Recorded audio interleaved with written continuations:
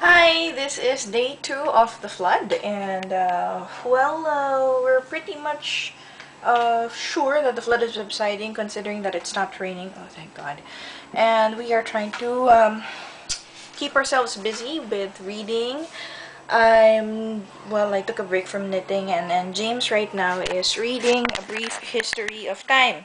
Hi, Han. Say hi to the camera. Hi, camera. Okay, good. So he's reading A Brief History of Time. As you can see with the cover. Yes, we're really bored. So, moving on. Okay, just so that you know what the flood looks like, here, let me give you a visual of it.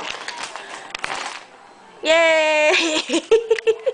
So that's a whole lot of water, particularly muddy water. And, yeah. It has pretty much subsided by a few inches for the past few hours. Nay, kamusta po kayo riyan? Kamusta po kayo dyan? Kaway po kayo. Hello po. Hello po. Okay. Ayan, si Manong nasa tuktok ng dingding. Ayun. Okay pa po kayo yan, tita? Okay, sige po. Thank you po. See, we're still pretty happy people.